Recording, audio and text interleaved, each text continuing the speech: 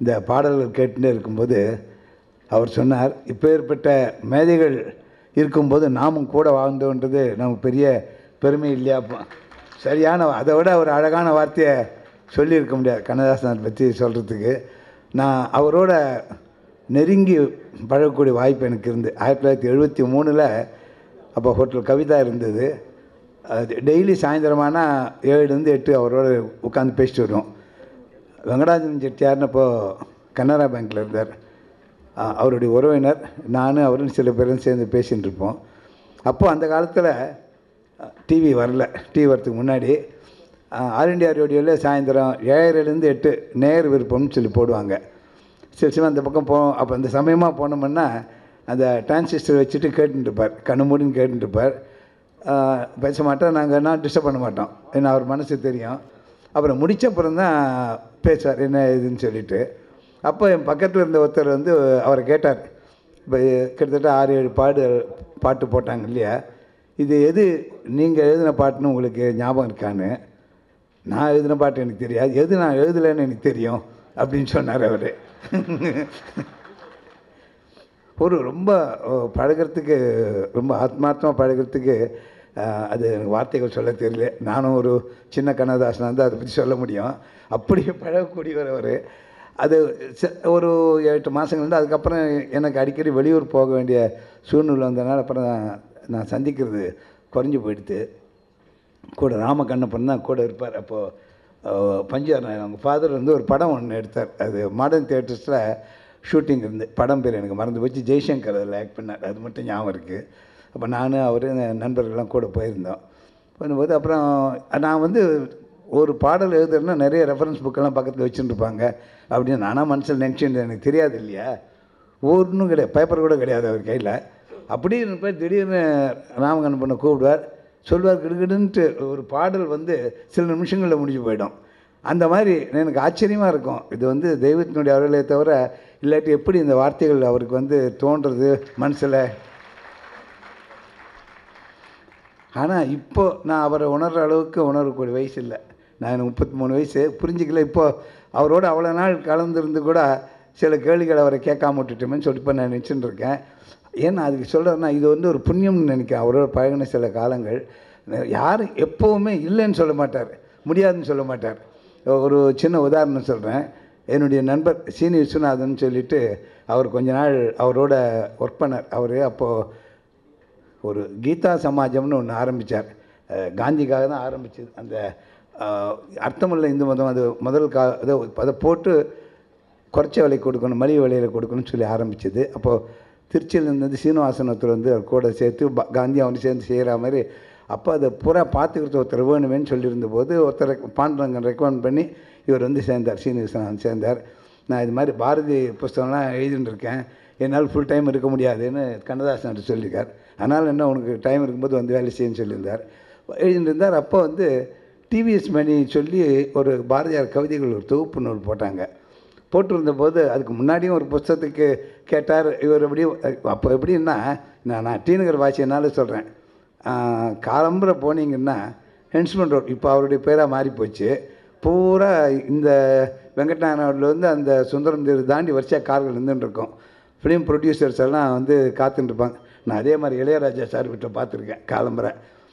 அப்போ வந்து அவர் வந்தார்னா, அதாவது அதிர்ஷ்டம், எந்த ப்ரொடியூசர் வண்டியில் ஏறுறாருன்னு தெரியாது, எல்லாருமே வாங்கக்கூடிய ஏதோ 2 பேர் ஏறுவார். சரி இன்றைக்கி லக்கு அவருக்குன்னு சொல்லிட்டு நினச்சிவாங்க, போயிட்டு வருவார். அந்த மாதிரி இருந்தபோது இவரால் கடைசி வரைக்கும் சீனிவாசனால அவர்கிட்ட அந்த 300 வாங்க முடியல. சரின்னு அவர் இரு கோவில்கள்னு ஒரு கவிதை இருந்தார், அதை எடுத்து போட்டுட்டு அவருக்கு பர்மிஷனுக்கு ஒரு லெட்டர் எழுதிட்டார்.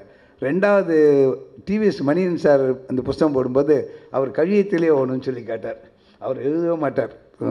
காந்திக்கு எல்லாருமே அவர் கூட இருக்க அத்தனை பேருக்கு தெரியும். அவர் சொல்வார், அதை அந்த விஷயம் பின்னாடி வரேன். இது வந்து சொல்லவே இவர், நீ நாளைக்கு வந்து விசாலாட்சி ஃபிலிம்ஸ்க்கு வந்துடுன்னாரு. சரின்னு இவர் மறுநாள் விசாலாட்சி ஃபிலிம்க்கு போனால் அவர் இந்த வாரம் வர மாட்டார், ஒரு வாரம் கழிச்சு தான் வருவார், அங்கே இருக்கிறவர் சொல்லியிருக்காரு. வந்தார், அப்படி போனார், வந்தார், அது நடக்கலை. இவர் மணியன் அவர் கையை தான் ஓணுன்றார். அப்புறம் வீட்டில் வந்து பார்த்தார், வந்தால் அவர் ரெஸ்ட்டில் இருந்தார்.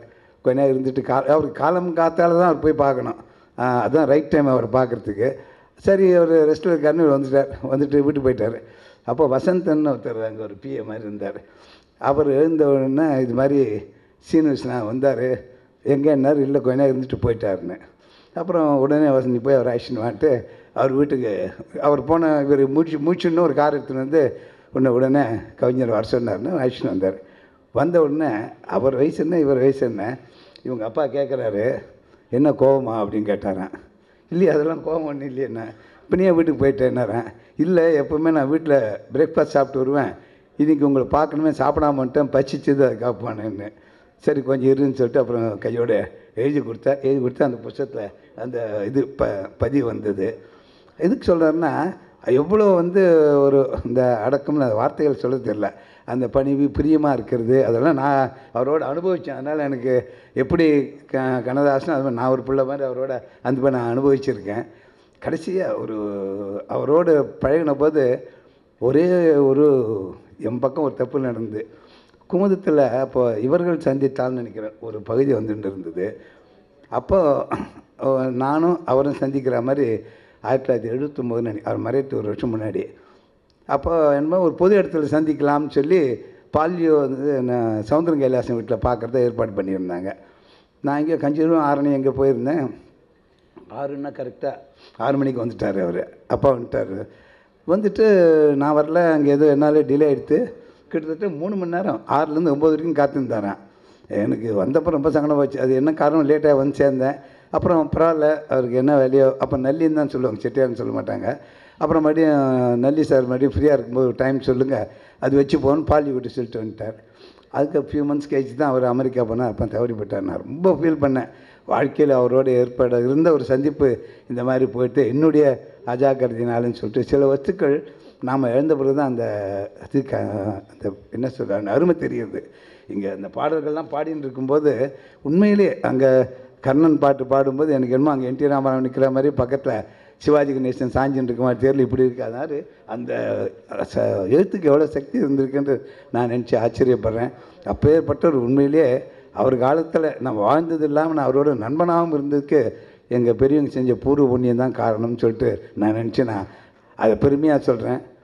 அதே பிரியம் வந்து காந்தி கண்டாசன் என் மேலே வச்சுன்னு இருக்காங்க.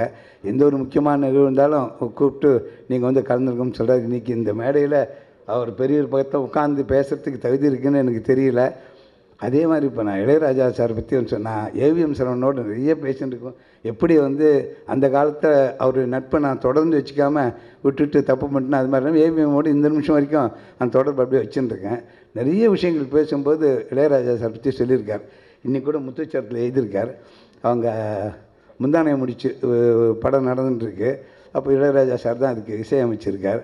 அப்போது அந்த படத்தில் இன்னொரு 4 ரீல் பாக்கி, ரீரெக்கார்டிங்கில் பாதி முடிஞ்சு பாதி முடியல. அன்றைக்கி பௌர்ணமி நைட்டு, ஒவ்வொரு பௌர்ணமிக்கும் ராஜா சார் வந்து திருவண்ணாமலை போவார் கிரிவலத்துக்காக.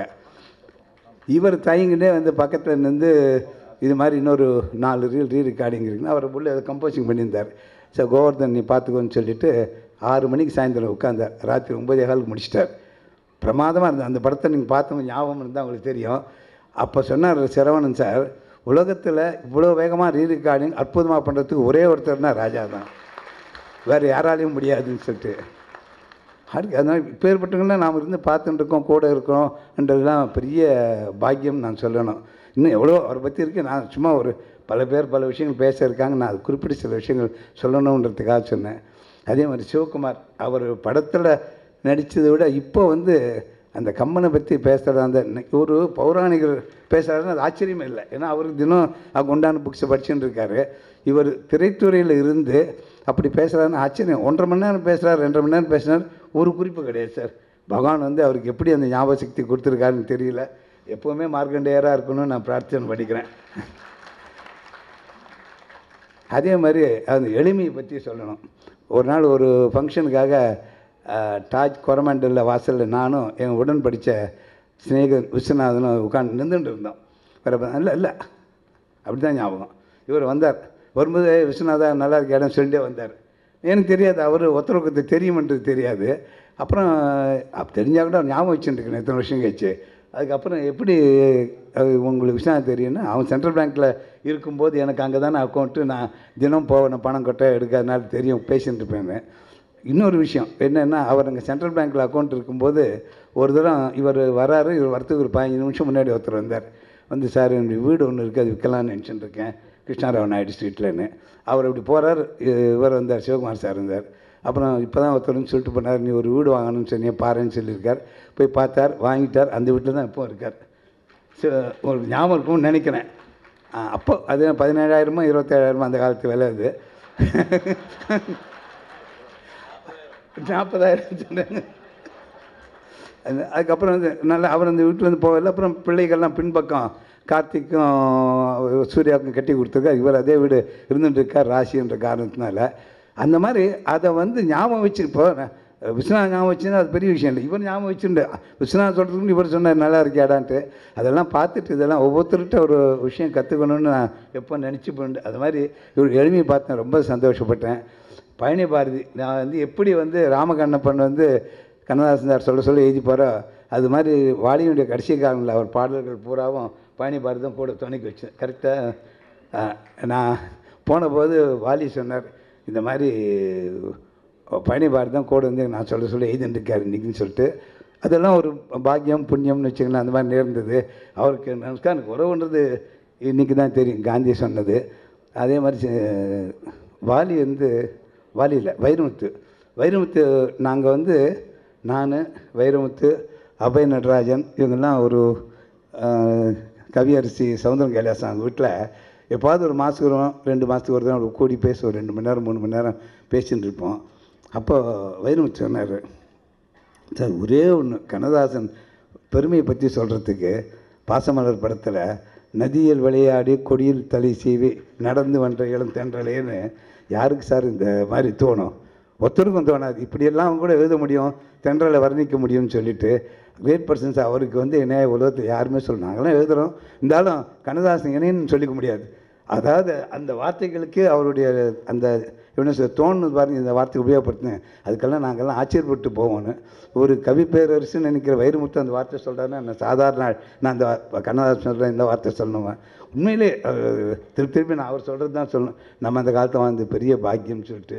அதில் சி.வி. ராஜேந்திரன் டைரக்டர் ஸ்ரீதருடைய சகோதரர், நிறைய படங்கள் அந்த காலத்தில் பண்ணியிருக்கார். அவர் பார்க்கல எனக்கு ரொம்ப பெருமை.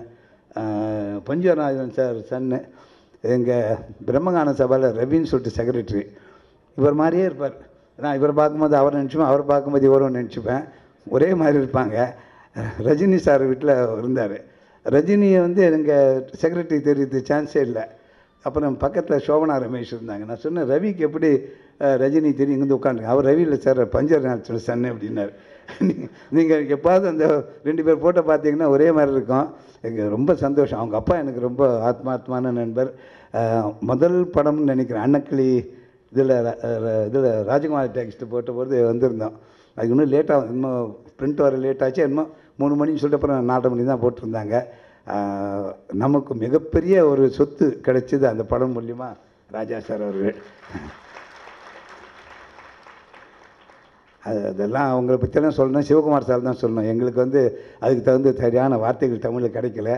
இன்றைக்கி இந்த விழா நடக்கிறது உண்மையிலேயே வந்து காந்தி கண்ணதாசன் வந்து அந்த காலத்தில் நான் சில மாதங்கள் அவரோடு நெருங்கி பிள்ளை மாதிரி பழகினால எனக்கு இந்த வாய்ப்பு கொடுத்தாருன்னு நினைக்கிறேன். அவருடைய குடும்பத்தார் அனைவருக்கும் நமஸ்காரத்தை தெரியப்படுத்தி கொண்டு, திரளாக நீங்கள் வந்துக்கலாம். இன்னமும் கண்ணதாசன் வரைஞ்சி 35 வருஷம் ஆச்சு. இப்போ கூட நீங்கள் அவர் பேரை இவ்வளோ ஒரு தலைமுறையை தாண்டி இருக்கோம். இருந்தாலும் நீங்கள் வரீங்கன்னா அதெல்லாம் பார்க்குறதுக்கு பெருமையாக இருக்குது. அவருடைய ஆத்மார்த்தமான நண்பன் பையன்ற மாதிரி மறையிலேருந்து உங்கள் எல்லாருக்கும் என்னுடைய வாழ்த்தை தெரிவிச்சுக்கிறேன்.